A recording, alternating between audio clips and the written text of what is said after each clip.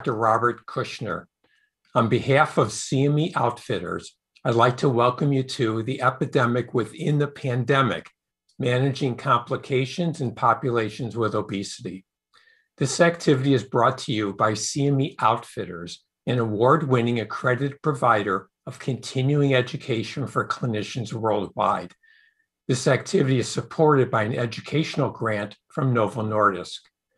CME Outfitters, LLC, is an award-winning accredited provider worldwide and is the accredited provider for its continuing education activities. Today's activity is also eligible for ABIM MOC credit and is a CME for MIPS improvement activity. You can see instructions on your screen for details on receiving these types of credit. You can also follow at CME Outfitters on Twitter to be part of today's live Twitter and to learn more about upcoming CME CE opportunities and healthcare news. As mentioned, I'm Dr. Bob Kushner, Professor of Medicine and Medical Education at Northwestern University Feinberg School of Medicine in Chicago. And I'm pleased to be joined today by Dr. Ken Fujioka from the Nutrition and Metabolic Research Center at Scripps Center in San Diego. Welcome, Ken. Also joining us today is Dr. Fatima Cody Stanford, who is an obesity medicine physician scientist at Mass General Hospital and Harvard Medical School. Welcome, Fatima. Thanks for having me. To begin our program today, I'd like to review the 3 learning objectives. After participating in this activity, you should be able to better do 1, identify pathophysiologic features of obesity that influence weight loss and maintenance, summarize guidelines for screening, diagnosis, and patient counseling for obesity and obesity-related disorders, and 3rd, assess efficacy and safety of available and emerging therapies for long-term treatment of obesity. I'd first like to start asking Fatima to set the stage for us today by briefly talking about the collision of the obesity and COVID-19 pandemics. This really has created a perfect storm for poor outcomes in certain racial and ethnic groups. It also revealed the disparities in care for obesity that were perhaps less apparent before COVID-19. Fatima, go ahead and tell us about this, please. Absolutely. Thank you so much, Dr. Kushner, for setting me up to really introduce this issue of COVID-19 as a pandemic and its collision with obesity and its disproportionate impact on communities of color. What we do know is that the global prevalence of obesity has risen dramatically. From 1975 until now, we've seen a tripling of that. And by 2025, which is only 4 years from now, it's expected that 2.7 billion adults will have overweight and 1 billion and greater will have the disease of obesity. This is particularly concerning because when we look at obesity as a disease and as a risk factor for adverse outcomes with COVID-19, we do know that obesity triples the risk of hospitalization and significantly increases the risk for mechanical ventilation and, unfortunately, death. So I want to bring this up. As a Black woman physician scientist, I really have been paying attention to the disproportionate impact of COVID-19 and obesity on communities of color here in the United States and around the world. And what we can see here is that Black, Indigenous, and Latinx individuals are much more likely to have this disease of obesity. As you can see here on the slide, as we're looking at the colors on the right side, the prevalence of obesity is high, but when we overlay that with the prevalence of COVID-19 and the death from COVID-19, which has disproportionately impacted communities of color, we can see that this is indeed problematic. I do also want to point out that 4 out of 5 Latinx and American Indian or Alaska Native American women, including those that are Black individuals like myself, actually have the diseases of overweight and obesity. So this is of significant and paramount importance. And what we do know is that racial and ethnic disparities in U.S. medical care as a whole and conditions with obesity and COVID being paramount are pervasive. Studies do suggest that provider interactions with patients of color are less patient-centered, with fewer requests for patient input and treatment decisions in general. Efforts should definitely be made to improve the equitable medication uptake and utilization among racial, ethnic, and socioeconomic groups. This is extremely important, and clinicians need to keep at the forefront of mind the social determinants of health. But now I want to hand this back over, actually in a second.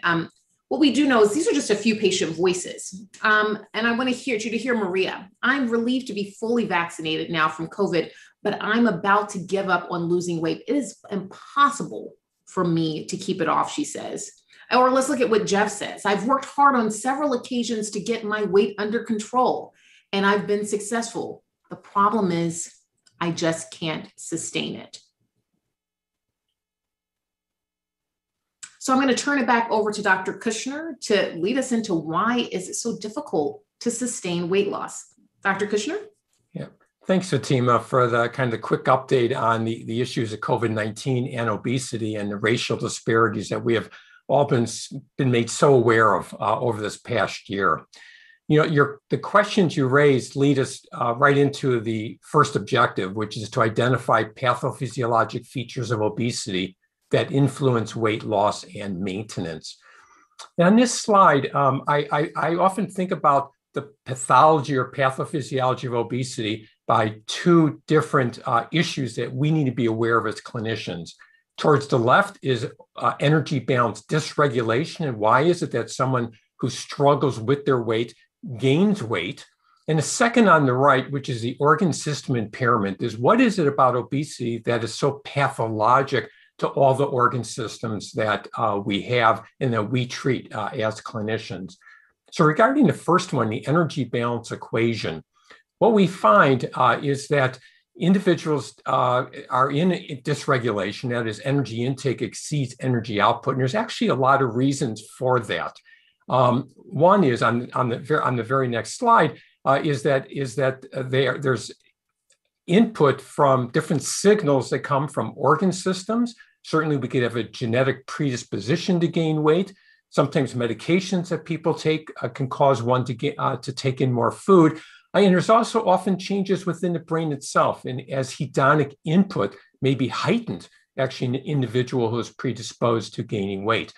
We also have different changes in lifestyle, inactivity, a change in our diet, an unhealthy diet, the environment and community we live in. So all of these factors tend to be dysregulated in someone who's predisposed to gaining weight.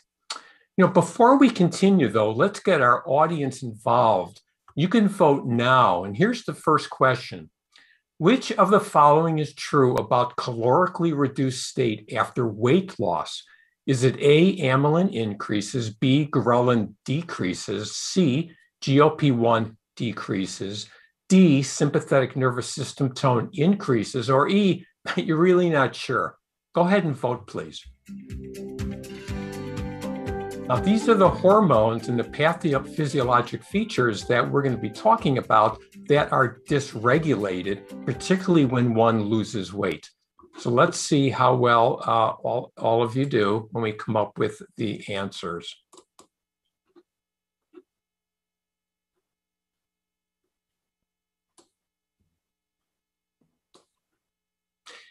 Well, the answer is 3.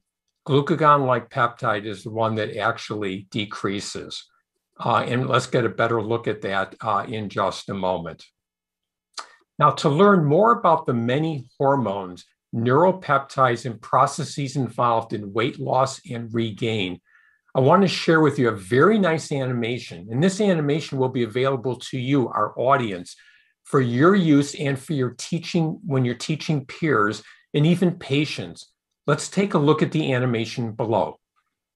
When individuals lose weight through caloric restriction and increased physical activity, they activate processes to regain the lost weight and adipose tissue mass. Insulin, shown in yellow, is an anorexigenic mediator. It is secreted by the pancreas and inhibits hypothalamic neuropeptide Y, or NPY, and agouti-related protein, or AGRP, neurons, while stimulating POMC and CART neurons. This leads to satiety and decreases feeding while promoting energy expenditure. Amylin, shown in orange, is co-secreted with insulin from the pancreas in response to food ingestion.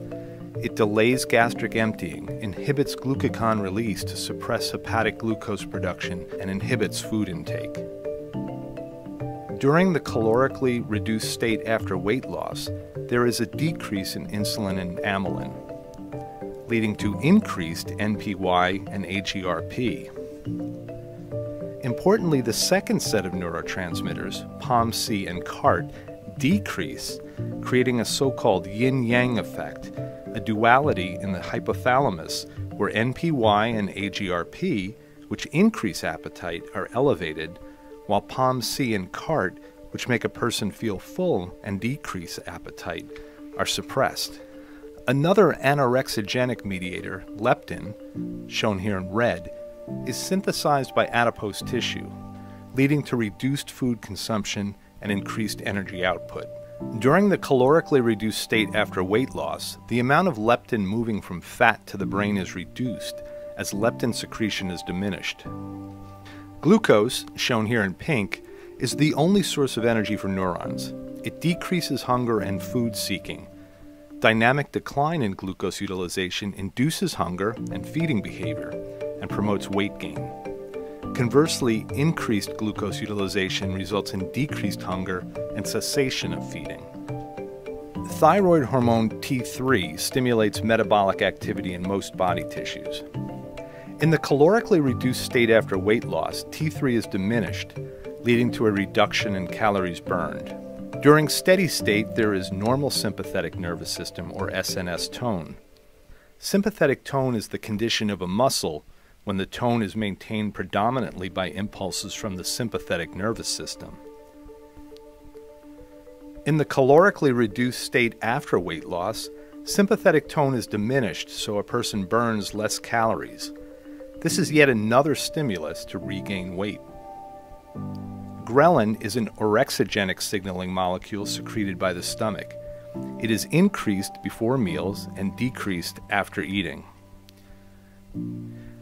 Glucagon-like peptide 1, or GLP-1, and peptide YY, or PYY, are other anorexigenic mediators of energy balance and are part of the gut-brain axis in the homeostasis of body weight.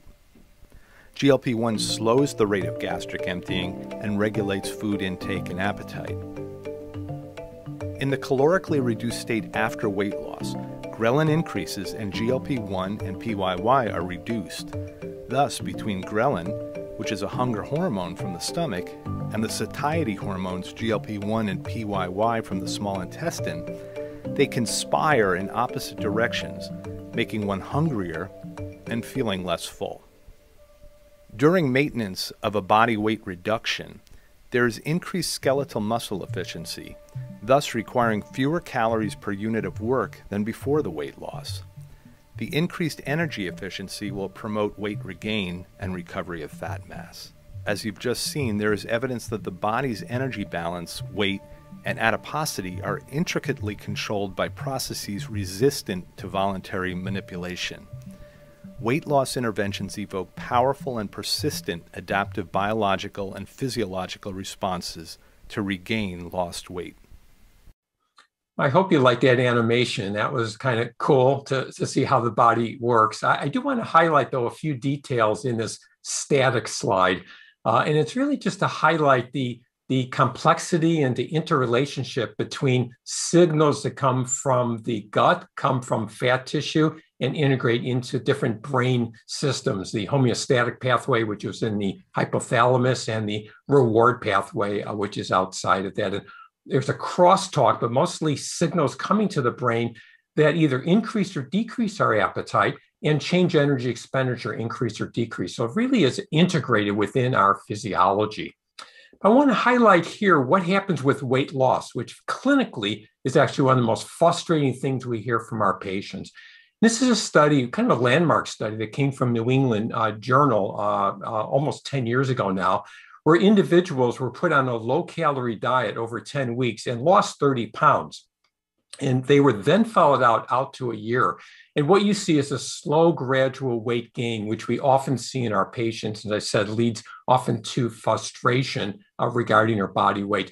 But one of the key things that was identified in the study is what happens to those hormones that we just talked about. And it turns out that leptin, which comes from fat tissues, remains depressed. In this case, 65% reduction, as well as PYY, cholecystokinin, insulin, amylin. These are all gut hormones that remain depressed even with the weight regain. And what it goes up is ghrelin, which is a hunger hormone.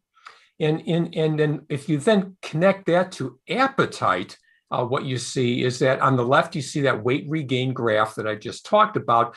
But now if you actually, if you look at appetite, and you look at what goes on with hunger as well as desire to eat. And the way this was done is individuals were given a meal, and those hormones are being tracked as well as appetite is tracked over 4 hours after the meal. And it's done at the beginning, week 10 and week 62. And the key point is that it's the same individual, but now they are weight reduced. And the whole sense of hunger gets higher and higher, even after they've lost weight, because the gut hormones are causing them to be more hungry, and the desire to eat goes up. So they're driven to eat more and more as time goes on. Now, although I'm not showing you the direct data, there's been incredibly exquisite data presented from The Biggest Loser, a television show that all of you are familiar with, in which a group of these individuals were followed up out to 6 years. And what they found is that even after 6 years, when they regained their weight, their metabolic processes remained adapted. In other words, they were burning less calories, they were more hungry, and there was changes that go on that really did not reverse. So what we see in our patients over 1 year, they tend to continue over a longer period of time. Now, I'd like to now turn to the second aspect of the physiologic or pathophysiologic basis of obesity, and that is, what is it about obesity that causes impairment in multiple organs? Now, there's many processes that occur. The one on top is release of adipokines, which we call lipotoxicity. I'm going to talk about a little bit more in the next 2 slides, but the other processes that also cause impairment is increased mechanical burden, and that's the arthritis of the weight-bearing joints and feeling fatigued, increased abdominal pressure, which pushes our diaphragms up, which help individuals feel more short of breath, and push down into the pelvic area, which may cause increased urinary incontinence, particularly in women. Increased respiratory burden with sleep apnea, again, shortness of breath, reduced compliance of the chest wall and the lung, fluid and hemodynamic changes with hypertension and congestive heart failure leading to increased atrial fibrillation and venous stasis. And we always have to remember that following an unhealthy diet and being physically inactive in itself can cause impairment in our health. So multiple processes that go on and cause problems with individuals with obesity.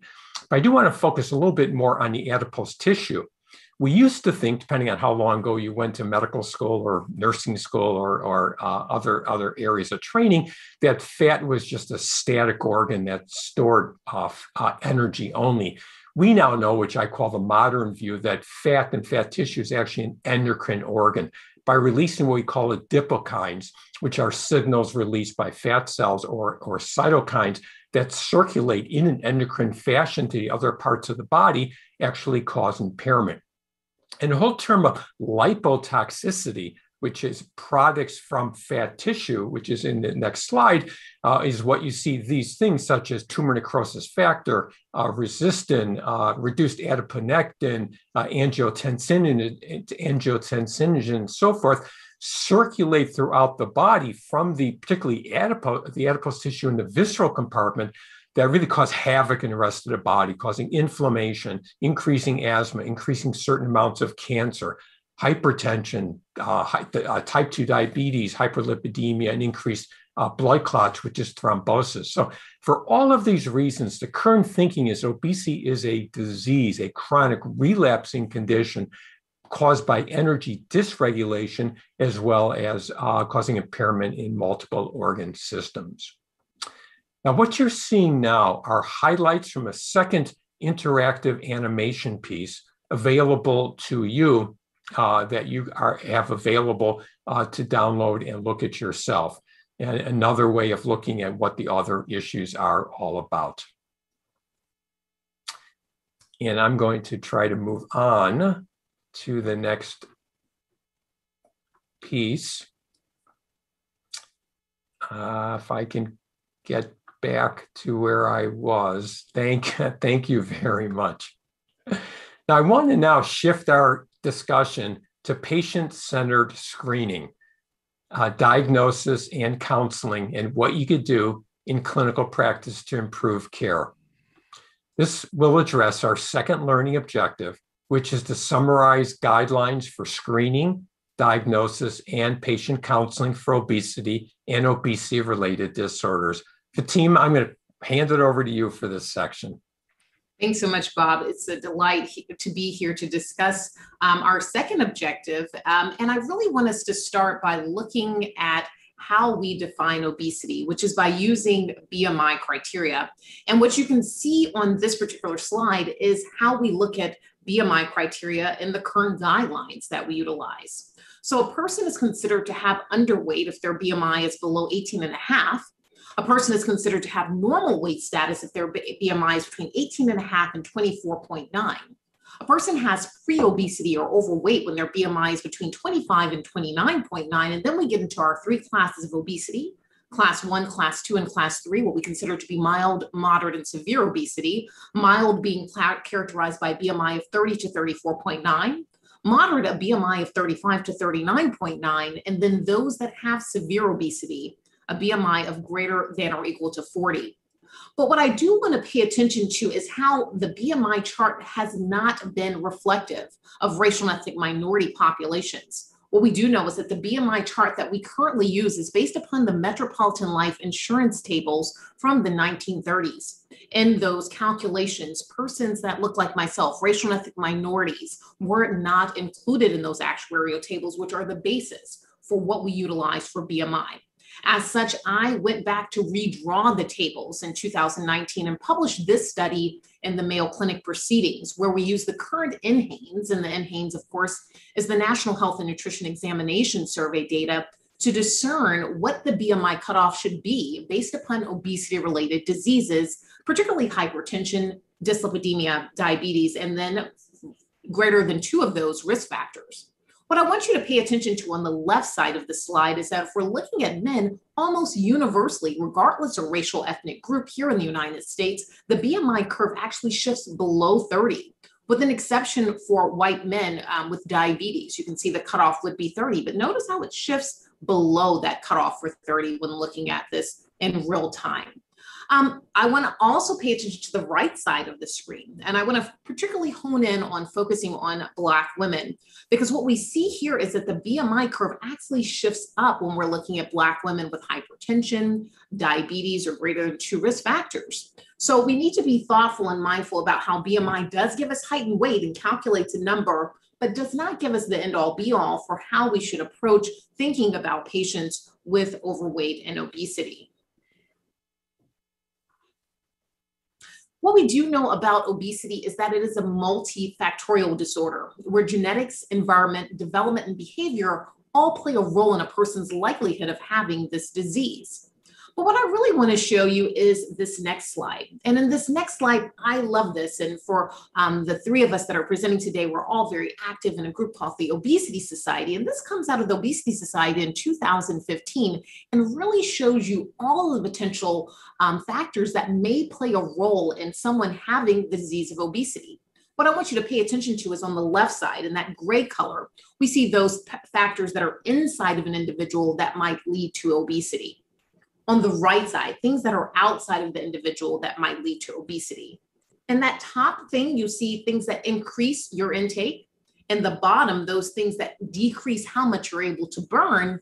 And in the middle, we see things that affect either intake or expenditure, or very, very small print, it says unknown. We recognize that there are things that we don't yet know about this disease, and we're continuing to learn every day. Now, I want to take out a few of these factors. I want to go to the next slide and look at all of those contributors or influencers to obesity. These are the big categories by which we can begin to group things. So biological or medical reasons why someone may struggle with weight: food and beverage, behavior and environment, maternal and developmental, social, psychological, economic, and then environmental pressures on physical activity. These are the big groupings that we want to pay attention to. And in our next slide, we're going to bring out just a few of those that we saw in that much larger, really complex, graph that we saw earlier. So let's look at those potential contributors to obesity inside of the person. A few representative examples. Things that might increase one's intake are hyperreactivity to environmental food cues. Maybe you walk past a pizza place and you're like, oh my goodness, I really would like that pizza. Another person doesn't even notice the pizza place is there. Things like delayed satiety and disordered eating. Now, things that may decrease expenditure are things like the gut microbiota. What we do know is that the gut microbiota in individuals that are lean versus those that have obesity differ drastically. Thermogenesis, how much someone's able to burn at rest and with activity. A lot of that's genetically determined. And then, of course, physical disabilities. If you have a disability, not able to burn as much as someone who is able-bodied. When we look at the things that might increase intake and decrease expenditure, we have to pay attention to genetic and epigenetic factors. These are very important. And it's important for us to recognize the heritability of obesity and recognize that weight is indeed more inheritable than height itself. Age-related changes are extremely important, and these are particularly important in women's lives, because there are 3 key points in a woman's life where we see major weight shifts at the onset of menses, if the person decides to get pregnant, and at menopause. And then, of course, mood disturbances, things like depression and anxiety. There are contributors to obesity that are outside of an individual that we pay attention to. And you can see that there's a lot going on here. Things that may increase intake are environmental or chemical toxins, pervasive food advertising, or large portion sizes, for example. Things that may decrease expenditure are things like the built environment. What type of environment are you in that allows physical activity? Sedentary time and labor-saving devices like our lovely washing machines and dryers and dishwashers, for example. Things that increase intake and decrease expenditure are things like stress. Stress leads to increase in inflammation, storage of adipose tissue, weight cycling. That means you start in this diet, you get off, you start again, you start a new diet, and that's problematic. And then maternal and paternal obesity, things that we want to pay attention to. Now, what I want to take you through are some of the key steps that we will utilize when we're looking at the guidelines from the American Heart Association, the American College of Cardiology, and the Obesity Society. First, we'll start with the patient encounter. And in that patient encounter, we'll measure height, weight, and calculate BMI, thinking about what we talked about earlier with regards to BMI. We'll determine one's weight category, because that weight category will have implications for our treatment modalities. We'll assess and treat cardiovascular disease risk factors and obesity-related conditions, and we will assess weight and lifestyle histories. Fatima, before we do that, let's ask our audience another question. So you could all vote now. Here's the question. What minimum amount of weight loss can lead to therapeutic benefits in cardiovascular disease risk factors, such as diabetes, hypertension, or dyslipidemia? Is it 1%, 3%, 5%, 10%, or you're not sure? Fatima, let's see how they do. Excellent.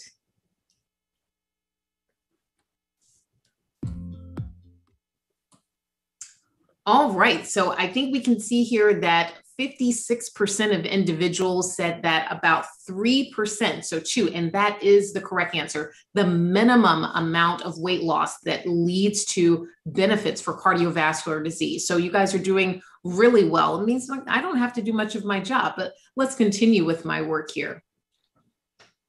Now, when we're looking at weight loss in terms of diabetes prevention, hypertension, dyslipidemia, I do want to bring attention to this particular information that we have here on the diabetes care in 2015. What we can see is for diabetes prevention, as low as 3% weight loss can lead to significant shifts. You can see that ranges from 3 to 10%.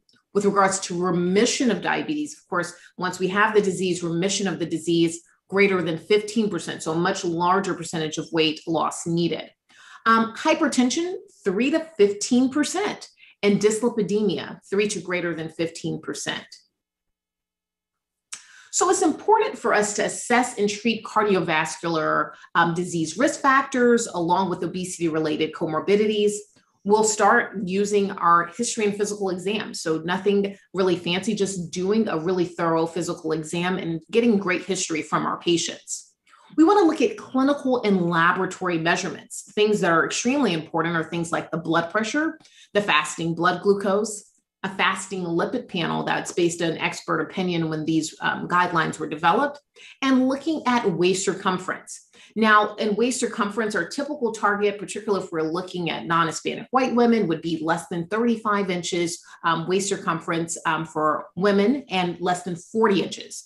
This is measured at the widest portion at the umbilicus. With regards to intensive management of cardiovascular disease risk factors, these are just a very, very small list of the several different diseases that are associated or caused by the disease of obesity: hypertension, dyslipidemia, prediabetes, and diabetes, and then finally, obstructive sleep apnea. We do want to assess weight and lifestyle histories. I talked about this when we were kind of looking at the different steps. So we want to ask our patients about the history of weight gain and loss over time. That can give us a lot of information about this patient and their lifetime, often of struggles with their weight. We want to have details of previous weight loss attempts. We want to capture dietary habits and physical activity. These are important. We talked about the heritability of obesity a bit earlier. So we want to ask about the family history of obesity. And we want to look at other medical conditions or medications, as Dr. Kushner mentioned earlier, that may affect weight. And then as we continue with our guidelines and following the guidelines, we want to assess the need to lose weight. We want to advise to avoid weight gain and address other risk factors. But it's important for us to know how ready the patient is to make change. If the patient is not in the area of ready to make change, maybe they're pre-contemplation, then maybe this conversation is something that we should have at a different time when they're ready to begin to address this. We want to identify barriers to success. There are different reasons why patients may struggle, even with the guidance of persons like you see here on this panel that dedicate our lives to the treatment of patients with obesity. We want to determine weight loss and health goals and health strategies, intervention strategies that we might utilize. And we do want to think about comprehensive lifestyle therapies alone first, or in conjunction with adjunctive therapies like pharmacotherapy or metabolic and bariatric surgery. Now, I would be remiss if I did a presentation and did not bring up this idea of weight stigma and how we as healthcare providers are often some of the worst perpetrators of weight stigma. And so I'm going to talk about how we can impact our patients. So when a patient experiences weight stigma, that leads to stress.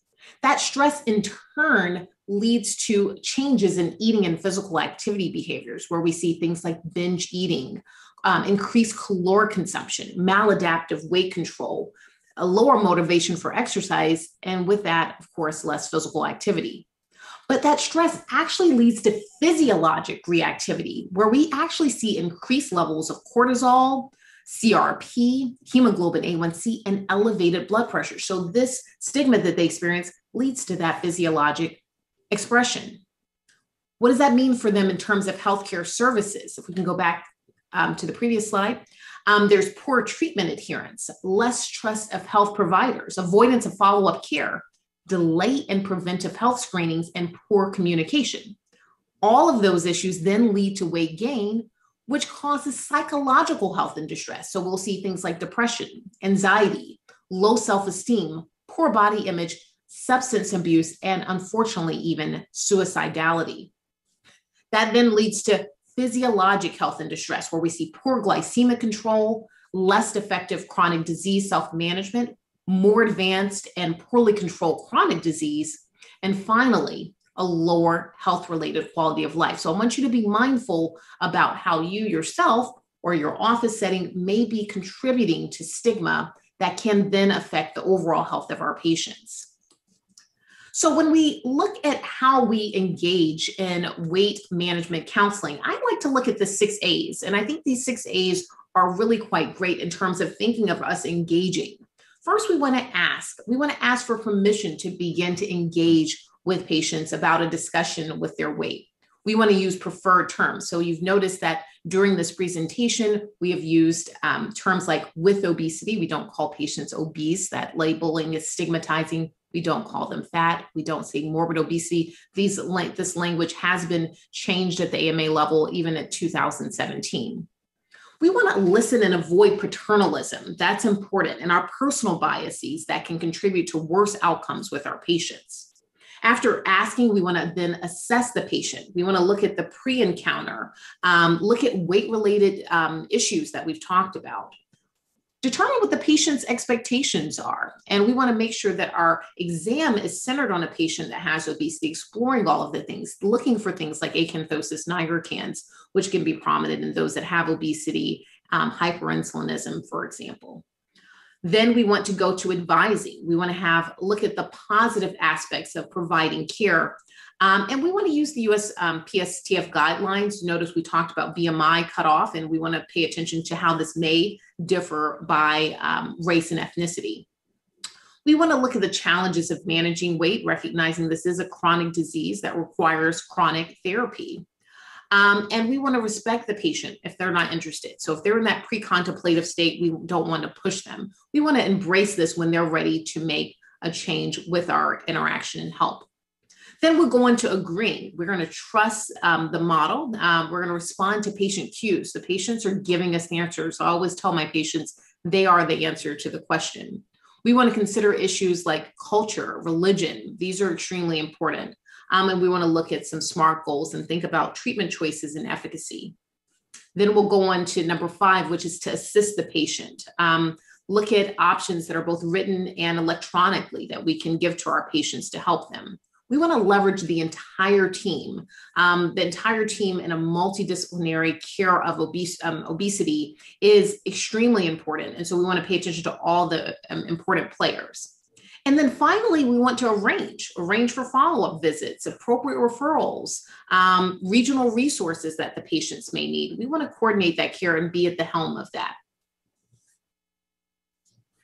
Now, I wanted to make sure that you guys are aware, and this is something that you guys can get access to. This is a free resource that's developed by all of these wonderful groups that you see on the right side of your screen. It's called the Weight Can't Wait Guide. And it really helps you begin to have that initial conversations with patients. And so I think this is a wonderful, important tool and resource. So I would take a look at this when you have a chance. It's available for download in the healthcare provider resources tab of this activity. And then when we look at the treatment guidelines based upon the BMI criteria, it's important to recognize that we can use lifestyle modifications, which include diet, exercise, and behavior changes across the entire BMI spectrum. I want you to see here on this slide that for Asian Americans, the cutoff is even lower. You can see that the cutoff for really considering that is at a BMI of 23 and higher. So I want to make sure that we're aware of that. With regards to pharmacotherapy, we typically begin to utilize pharmacotherapy in persons that have maximized lifestyle, have a BMI of 27 with an obesity-related disease like hypertension, sleep apnea, for example. And also for those persons that have a BMI of greater than or equal to 30, which means they have obesity without any obesity-associated disease. And if a medication is deemed effective, meaning they've lost about 5% of their total body weight loss at 3 months of use of the medication, we do recommend continuing the medication indefinitely. Yes, indefinitely. If we pull back the medications that are acting on obviously different portions of the brain to control weight, then we will see weight regain. Well, thanks, Fatima. That was a great overview of something that we do every day in our practice. I'd encourage all of you to read the guidelines and go to the literature to supplement what Fatima went over with you. But that was really a really great introduction or reminder of those of you, for those of you already doing obesity care. Fatima, now that you have teased this section on treatment by addressing BMI cut points for initiating therapy, I want to turn to Ken Fujioka, who will address our third learning objective, which is assess efficacy and safety of available and emerging therapies for long-term treatment for obesity. Ken, go ahead, take it away. Thanks, Bob. Appreciate it. Okay, we got a lot to cover, and I hope you don't feel like you're back in med school pharmacology, but it is a little complex. Hang in there. I think you're going to get some really useful information because you're kind of looking at the future. I mean, I wish I was a young doc because these newer meds that are coming out for weight loss are really physiologic and are going to work much better than anything we've had before. So, these are the order of drugs that have been improved recently. You got semaglutide, which is very recent, as you know, just literally a week ago or 2 weeks ago. You got setmelanotide, which is a whole nother, it's kind of part of that designer group of meds that you're going to be seeing. So as you know, genetics, and Fatima really explained well about how the genetics can really play a big part of weight gain. And so as Bob talked about, all these hormones are coming up telling you to stop eating, GLP-1, PYY, amylin. But what if the receptor where they go to is broken so that they don't get the message? In other words, the food goes up, the hormones go up to tell them they're full, but they don't stop eating because that receptor is genetically amino acid substitution. It kind of changes shape and doesn't work anymore. That's what this drug is for. So again, brand new group. And I'll show you how to use it because it's a little bit tricky because you need to find people with that genetic defect. You got Gelesis 100. Again, futuristic, brand new. And it's not really a pharmacologic agent. It's truly a device, but you're going to use it like any other drug. You're going to give it with lunch and dinner, and it's going to expand and make them feel full. Kind of fascinating. But again, there's a line of drugs all coming, line of devices all coming along this line. Liraglutide. Okay, this is the first of what I call the physiologic treatments, a GLP-1 hormone. When you eat a meal, your small intestines will taste the food and say, oh my God, there's some food. I better send up some GLP-1 to the brain and tell myself to stop eating. And it's okay to lose weight. Yeah, this was the first of that group. And as you know, GLP-1s have been around forever for type 2 diabetes. Then we switch gears, again, two very old drugs, naltrexone and bupropion.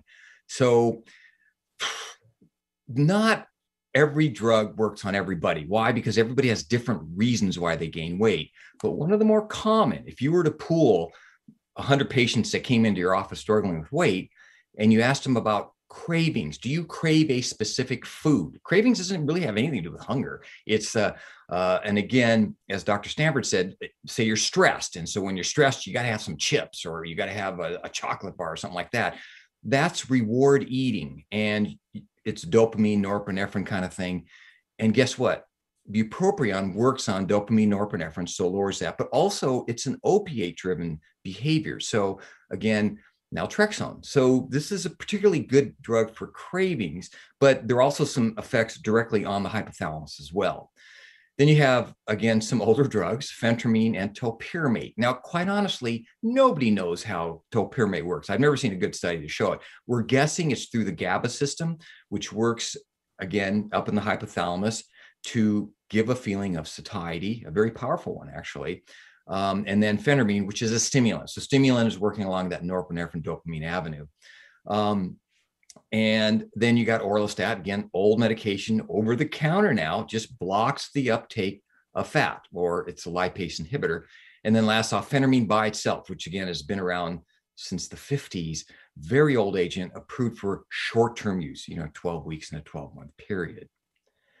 So you're saying, well, Ken, show me the money. How much weight loss am I going to get?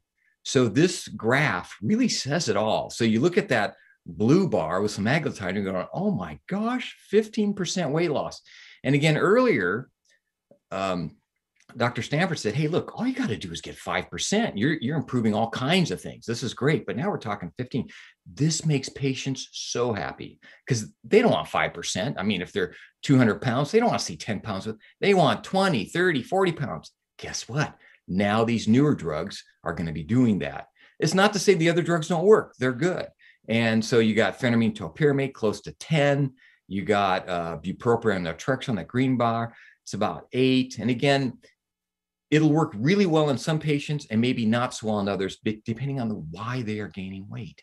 And then you got liraglutide, again, close to 8%. And then you got orlistat, which is right around 6. Next slide. Thank you.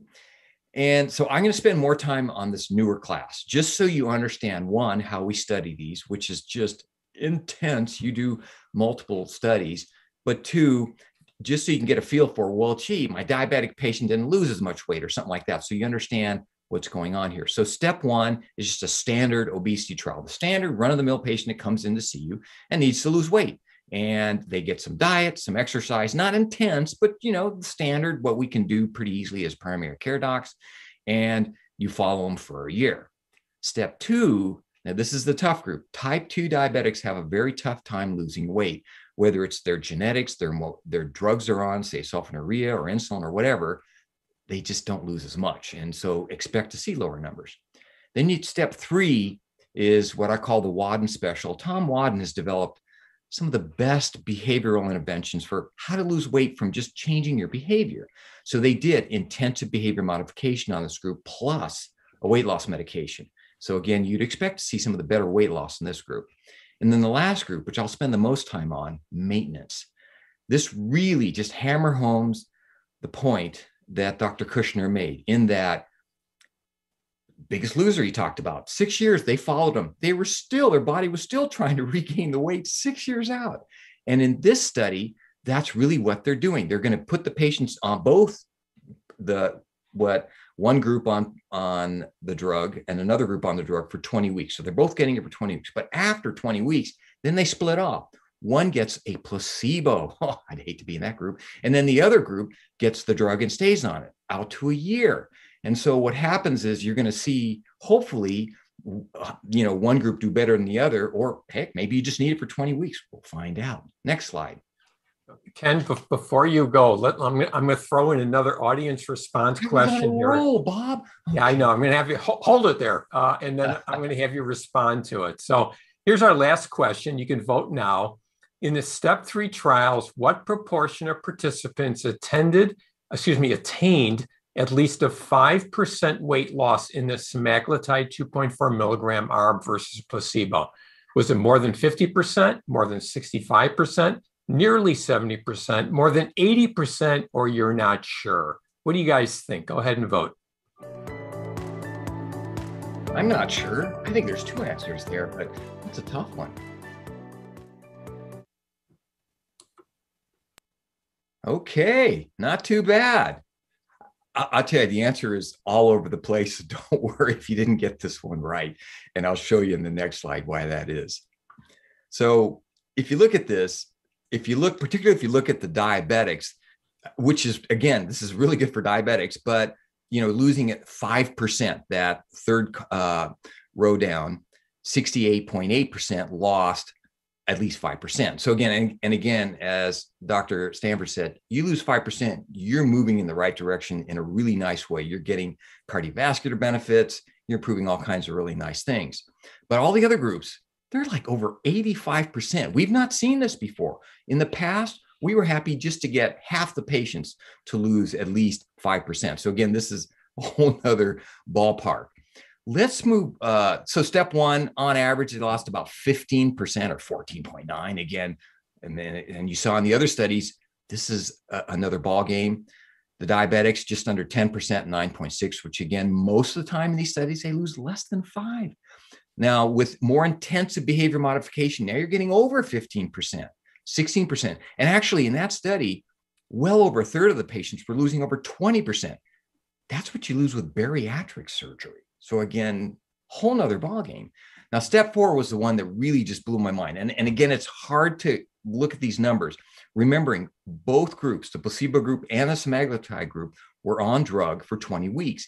After 20 weeks, you can see the semaglutide group, who had already lost close to 10% of their weight, lose another 8%. So they're losing, 17.4% at the end of that trial, really good. But the placebo group, you can see, after they stop the drug, they're injecting every day. They're still doing diet. They're still doing exercise. They gain 7%. Oh, bummers. But it tells you, again, what Bob was teaching. This metabolic adaptation thing is very real and hangs in there for a very long time. This is just the kind of give you an idea of the weight loss. And again, I'm dating myself, but back when I was studying these things in the early 90s, we would see most of the weight loss in the first 2 months, 3 months. Not so anymore. And again, you're not really giving a drug, you're giving a hormone. You see the slow, steady weight loss out to 63 weeks. I mean, that's impressive. And so the top group is, all comers and what we call intention to treat. In other words, if they came in once, you just carry their weight out to the end, or if they came in through the whole time, you use their weight. But the bottom group, this is a group hopefully that we see, the group that comes in, they follow up, they take their meds. Well, I guess not all patients do that, but we like them to. But notice that weight loss is actually still going down at 63 weeks. It's just real steady. And again, they're getting weight loss well above 15%. You're getting, and this, any new future weight loss med is going to have to be in this realm. And again, they are, which is really cool. Next slide. So how about the problems? Not every drug's perfect. And I'm going to try and do some teaching on just GLP-1s in general. So how do they work? We talked about it. You eat a meal, you send a GLP-1 up to the brain to tell you stop eating, tell the brain, yeah, it's okay to lose weight. But there are GLP-1 receptors in the GI tract, and it slows down gastric emptying. And when you slow down gastric emptying, it doesn't feel really good. And it can feel like nausea to a lot of your patients. So you can see in the very top one, 44% of the patients had nausea. And this all happens in the beginning when you first start ramping up the dose, which takes months. So hang in there. And this is where you, as the prescriber, got to do your job and just slow down the titration. Just don't go up real fast. If they have nausea, don't keep driving up the dose, because they're going to get more nauseated. They're going to get diarrhea. They're going to get vomiting. So again, just don't go faster. But the top three, diarrhea, vomiting, a little bit of constipation. Constipation is tough because we see that in general with just weight loss. And you're going, wow, the top four, you have both diarrhea and constipation. And again, everybody's different. Next slide. So this is just a teaching slide, just so you know, well, then how do you tell if your drug's working, and should you even continue to use it? Is there something I can look for? Is there something that tells me this drug is better for that patient? So far, we really struggle with finding the right drug for the right patient. So one of the best ways is just give the drug and see what happens. So with Gelesis, you can see that at 8 weeks, if they had at least 3% weight loss, they went on to lose at least 5%. As a matter of fact, they lost almost 10%. If you look at phentermine topiramate, same thing. Within 12 weeks, if they lose 3% or more, they go on to lose more than 5%. And again, they lose over 10% if they're in that group. Bupropion, naltrexone, it's a little bit longer. So you got to go out 4 months or 16 weeks, and they have to lose at least 5% or more. And that group will go on and lose more, or over 5%. And again, about 10%. And then last time, liraglutide, again, very close. 4% or more weight loss to 16 weeks, they're going to go on to lose more than 5% or 5% or more, or around 10%. Next slide. So, and the person doing the slides is probably saying, Ken, quit saying next slide. I know what I'm doing. So I'm sorry. It's in me. All right. So when you're looking at the weight loss, and I'm just trying to point this point out, if let's say they don't lose 4% at 16 weeks, then you see those top two lines, 3% or 3.1, that's how much weight they lose. They don't lose much weight. But again, if they lose 4% or more of their weight at 16 weeks, look at that weight loss. It goes all the way out. They're losing 8.5. That's your diabetics. Or again, in your non-diabetics, it's over 10% weight loss. So again, that first 3 to 4 months are really crucial and will really teach you a lot about, whether they respond to that med. If they don't, you may have to use a different one.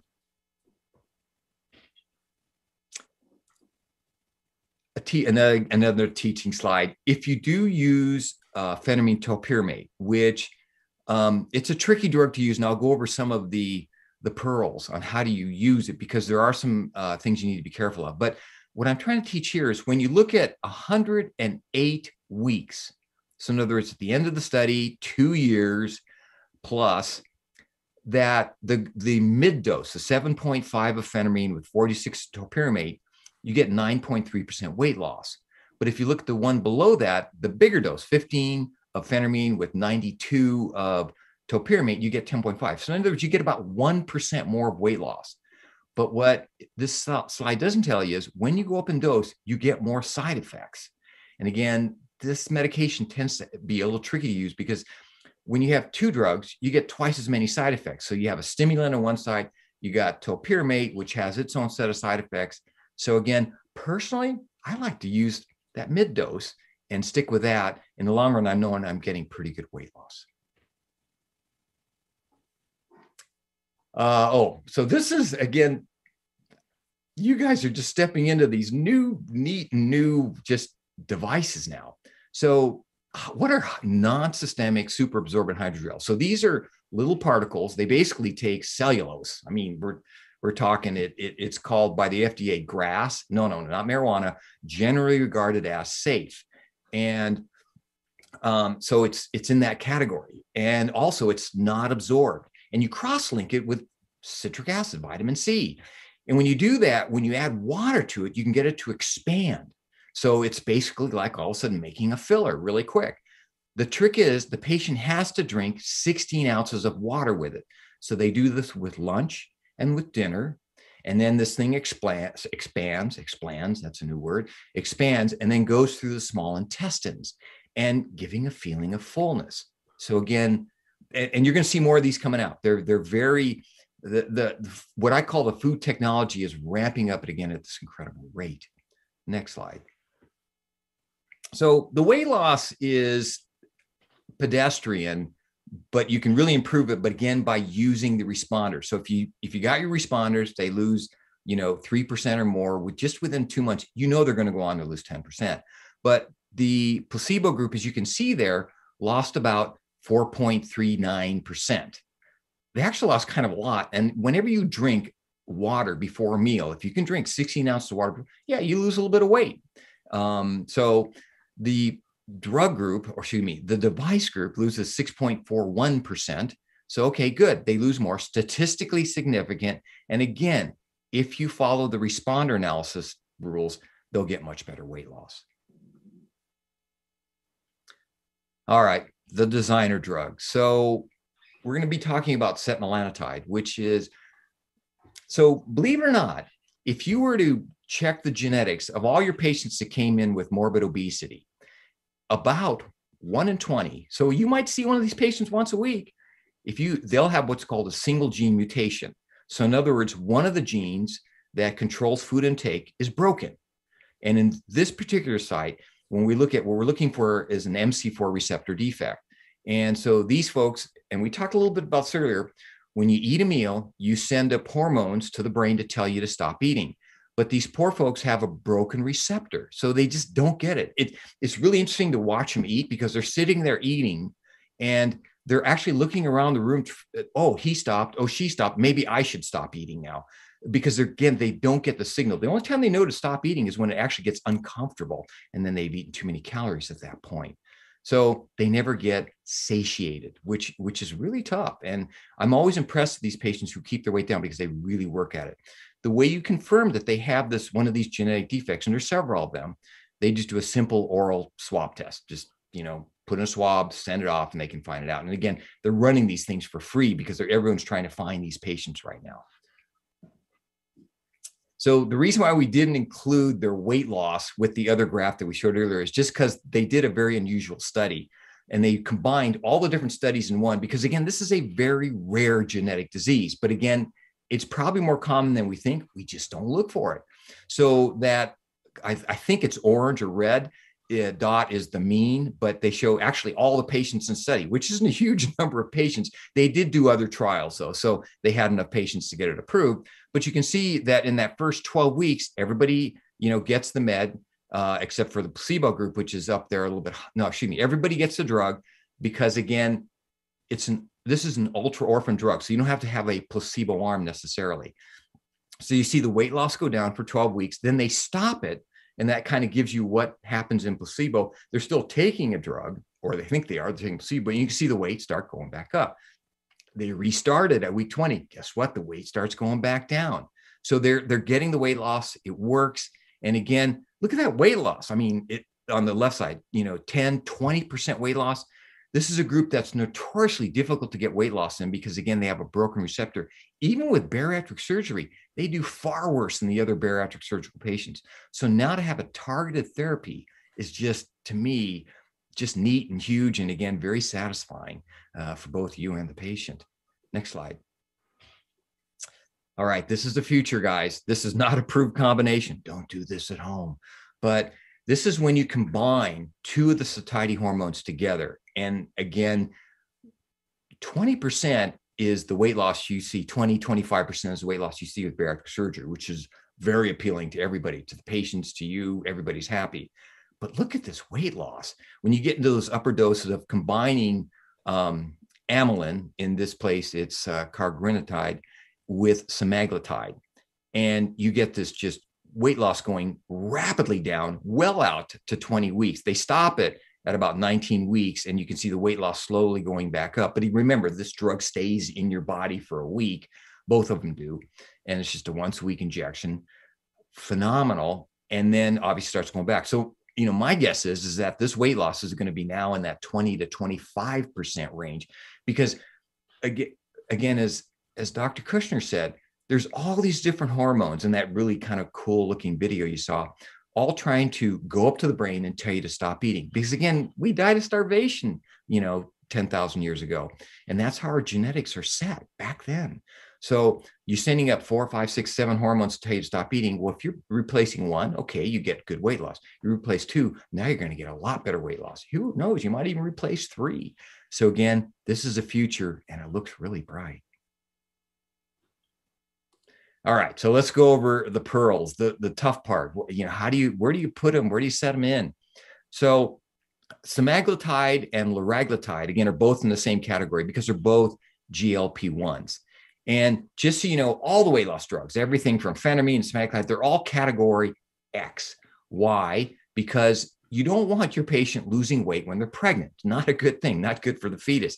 And even if you have a patient who's severely overweight, you want to maybe keep her weight stable, but you don't want her losing weight because, again, that's tough on the fetus.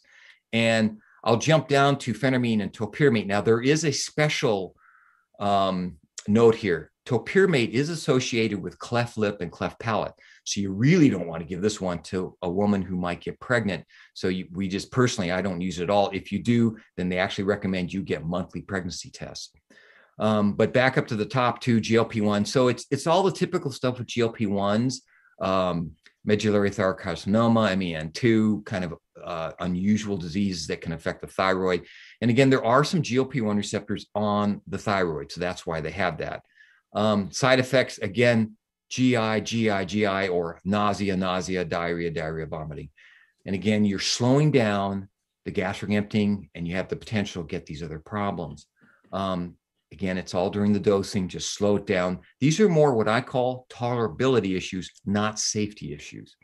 Naltrexone, bupropion. Now, thank you.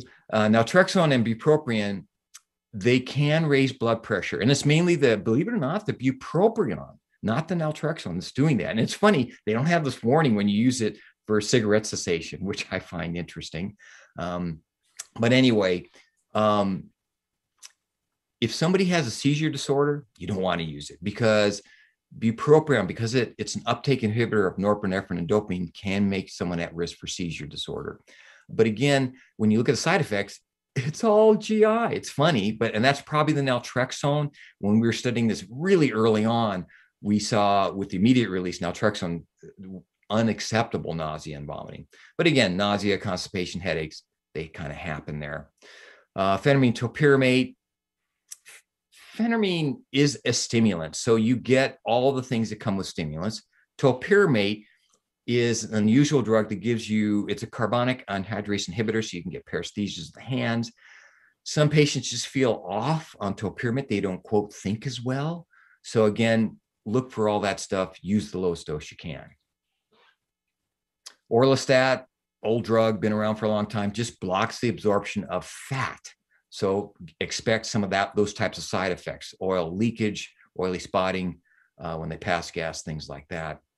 Setmelanotide, surprisingly, no contraindications, but brand new drug. And you're saying skin hyperpigmentation.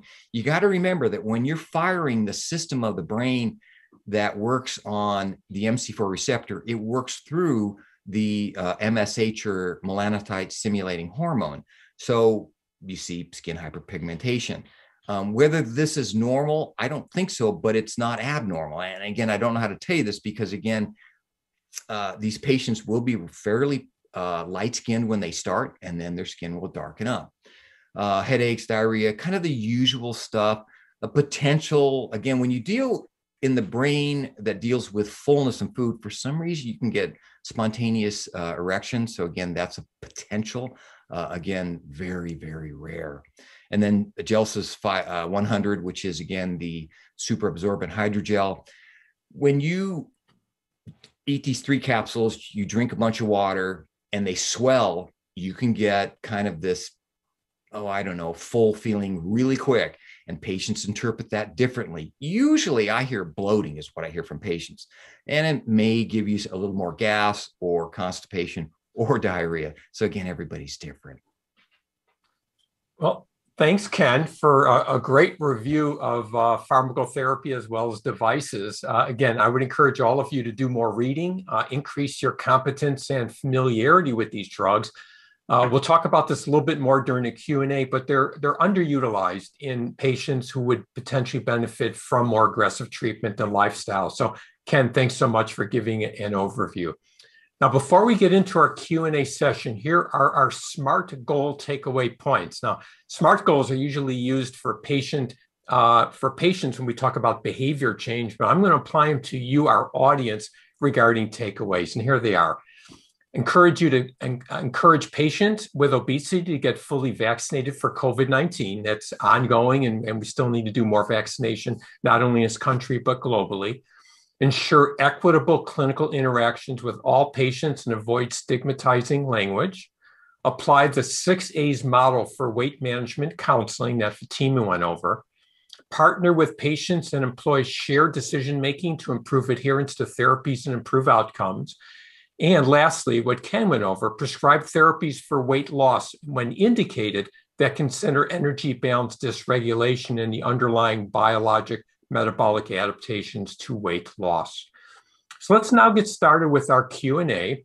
To ask a question, please click on the Ask Question tab and type your question.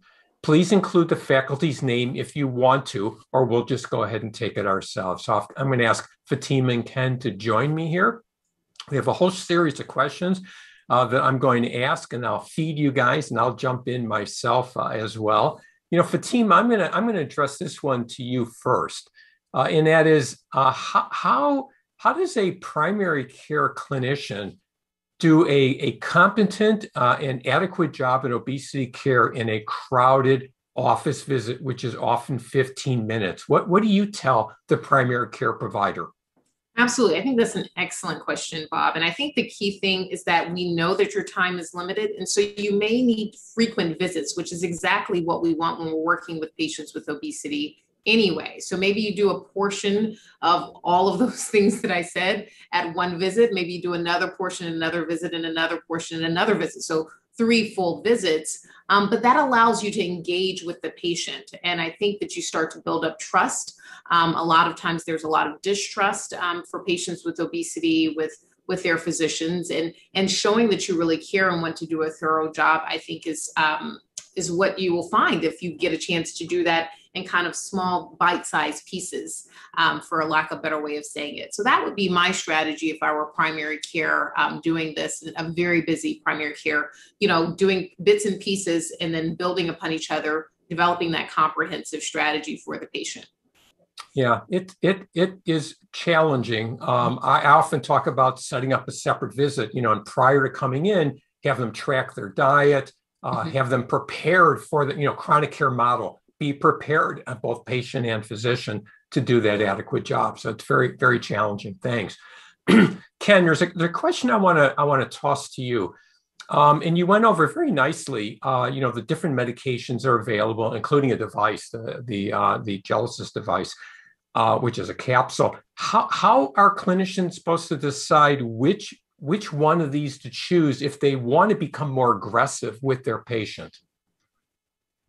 Wow, that's a tough one. So And what I'm about to say probably would be considered off label, but if you want to be aggressive, just use your standard skills. In other words, if they have cravings, okay, maybe I might use something that addresses cravings. There are several studies on some of these that actually show they work very well in cravings. The other one, and again, this is part of the future, you may have to use 1 or 2 or 3 medications to help lose weight, just like type 2 diabetes. Now that's being the most aggressive, and you really want to be well-versed in these medications, especially their side effects and interactions with other drugs. But, picking the right one is always the hardest. And I wish, and Bob's worked on a ton of these guidelines, and we don't have enough data to tell us which one to use. It's just been a real hit and miss thing. I have one thing to say also to what Dr. Stanford and Dr. Kirshner were saying about how in a busy practice, how do you do it? And I'm maybe not as busy because I'm near the end of my career, but I'm really lazy. So what I do is I farm a lot of my things out. So one is I use dietitians a lot. Dietitians are great. They believe me, they can really answer a lot of nutritional questions, which can take up a ton of time. The other one is I will use commercial programs as well. And I don't get any stock or own anything in Jenny Craig or Weight Watchers, but those are 2 fairly good systems that most patients have access to do. And if, say, you're adding in a medication to that, you get outstanding weight loss. Yeah, that's a great point, Ken. I'm so glad you brought it up. I use the term team sport. Obesity is a team sport. You don't have to be, you could be quarterback if you want, but it's still a team. And we're not dietitians. We're not health psychologists. We're not intensive behavioral therapists. At least we don't have the time, even if we often want to. So you make such a great point of bringing in the team, assessing the patient like Fatima talked about, and assessing for additional needs and resources. That's so darn important. Fatima, do you want to weigh in on that as well? It's such a good point. Yeah, no, absolutely. I'm obviously, in obesity medicine in a comprehensive center. Thankfully, I have a lot of those people in place. And so I wanted to address it from the vantage point of not having 4 full-time psychologists and several, 4 full-time dietitians and et cetera, et cetera. So I do want to be mindful of the fact that I recognize that resources can be limited in some settings. And you may find that those things can't be done in the context of just what's happening in your office. But I think that Ken brings up a important point. Now, when I talk about this team sport, I always tell my patient, they're the star player and I'm the coach, right? I can't do anything without them showing up and doing their best job, and so that really gets them to think about it in a way of like, oh, wait a minute, I'm the star player. I need to show up and I'm really the supporting cast. But I said, I can coach, but if the player or the team doesn't show up, then I can, the game doesn't get played. And I really think of, using, these analogies to help you with your interaction with patients really goes a long way in setting up great rapport. Yeah, the medical terms would be patient-centered care and shared decision-making. I think you elaborated on it so much better that people would understand taking those medical terms and actually applying it. Fatima, let me come back to you with this question, and Ken may want to weigh in as well. There's a question about a patient comes in, wants to address his or her obesity, their weight. They've been around the block a few times. This isn't their first rodeo, right? They've tried a diet. They may have even seen a registered dietitian. Can we talk about using medication on that first visit, or do we say, you know what, let's like reinforce what you've already done, like show me that you could do it and you know what you're doing. Then we'll talk about medication. Or can you jump in medication right away? How do you sequence that? Yeah, I think it, depends on what you feel comfortable with. But I think that we do a disservice to patients with obesity when we don't begin to consider medications, sooner. We don't have a patient come in with diabetes and say, you know what? I see that hemoglobin A1C is 9, but you know what? Go and eat less, exercise more, and come back, right? That would be inappropriate. We would lose our license. We don't do that with hypertension. We don't do it with anything else. And so I really think that we need to be mindful. When Dr. Fujioka presented those results and looking at the medications and looking at the response that we can get, the range of response, I can tell you that can be extremely encouraging for patients. And for those patients that have been around the block, many of them have some of those building blocks with regards to diet quality, right? Physical activity, they have those in part, and they find that, look, their body is just resisting movement down. And so those medications are working on those different pathways of the brain that we talked about, to change how their brain sees weight. And so I can tell you today, I saw patients right up into the moment I came on camera, and I had patients that were responding to medications, half of the combinations that Dr. Fujioka pointed out, and just to see the smiles on their face and to see how encouraged they felt after 55 years of never being able to have any measurable change. It really, I mean, it brightens my day. I think sometimes more than it brightens their day. So I really want us to be thoughtful and mindful about how we have that stigma against avoiding therapy and making the patient work for it when we don't do that with anything else. Mm-hmm. You know, there was a bunch of questions on this metabolic adaptation, the first part of the talk that I gave about how long does it last and so on. And I just want to highlight just a few things. To me, it really speaks to the biology of obesity and what is going on there. And there's clearly a role for foundational lifestyle changes, diet, physical activity, don't smoke, don't use alcohol excessively, sleep, stress, and so on. But those metabolic changes, as far as we know, are long lasting. 6 years in the Biggest Loser contest, and other studies in the clinic and as well as in research centers have shown that they last long as well. We have two biological interventions that seem to have an impact on that metabolic adaptation. One is pharmacotherapy that Ken went over, and the other is bariatric surgery, which we didn't get a chance to talk about today. But it speaks to the biology of this chronic relapsing disease and what we could actually do about it, in addition to lifestyle, of course, which is foundational. Ken, I want to turn to you. There's a lot of questions on semaglutide. I think it's because it's the latest kid on the block, and you went over the 4-step trials and so forth. But the kinds of questions we're getting is, can a PCP prescribe semaglutide, or should it go to a specialist? How long can we keep someone on semaglutide? What's the longest data we have on semaglutide? So, as well as cost and coverage. Can you answer some of those questions for the audience? Sure. At my age, though, that many questions, I'll forget half of them by the time I get even through the first one. But, first off, if you're primary care, please feel free to use it. It is, I like it because it's a drug. It's an injectable. And I know some primary care docs don't feel comfortable, but most are quickly becoming very adaptable. It's sub-Q, it's easy to do. And they'll just send you the boxes and you do it. And the only part you need to do as the primary care doc is just make sure you titrate it slowly so they're not getting too much nausea, because it's going to work. And again, at least a third, 40% are going to have nausea, and you just need to slow it down and they're going to do great. And you will just slowly creep up over months. I mean, it may take you 6 months, 8 months to get to where you need to be. How long do you give this? And again, Bob just brought this up. You're fighting biology. So you really think of this as a forever long-term drug. Now, whether they'll be on this one forever, no. There's just too many good things coming out. And there'll probably be some kind of injection in 5 to 10 years. They'll just do once a month, and it'll kind of help out these hormones to, I hate to use the term reset, because as far as we know, the hypothalamus never resets. Once whatever the highest weight it thinks you're at, it stays at that forever. But at least tell the brain it's okay to stay at this lower weight.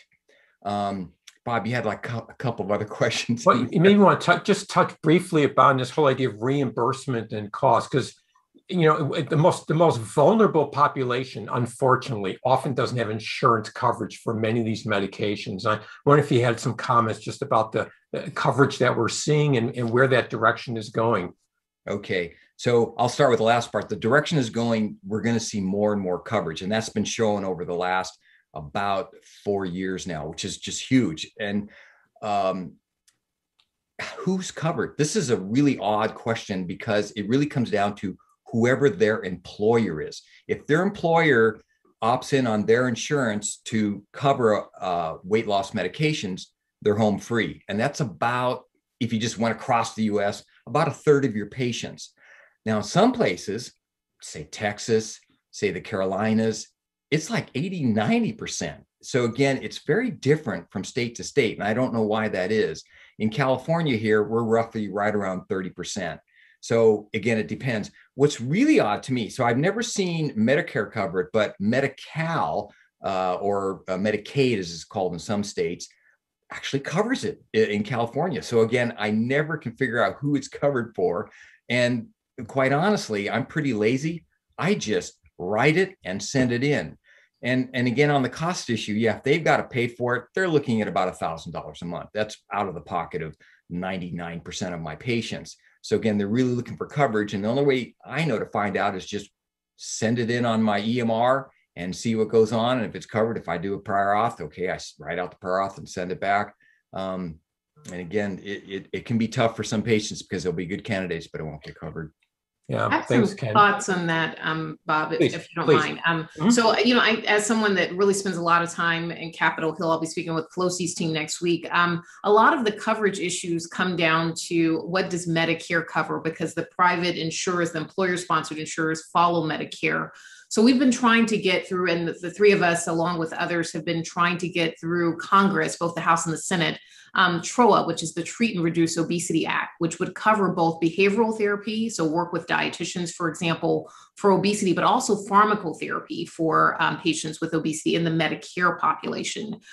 What I can tell you when we're looking at Medicare is that Medicare does not cover a lot of these agents. Many of these, as you could tell, the drugs that Dr. Fujioka presented, many of them are combinations of things, and we may use the generics for patients to make sure that we're using them. Obviously, the GLP-1s at this time, particularly the ones that are approved for the treatment of obesity, are not yet at a generic level, meaning, there's still several years left, for example, for liraglutide to come off label.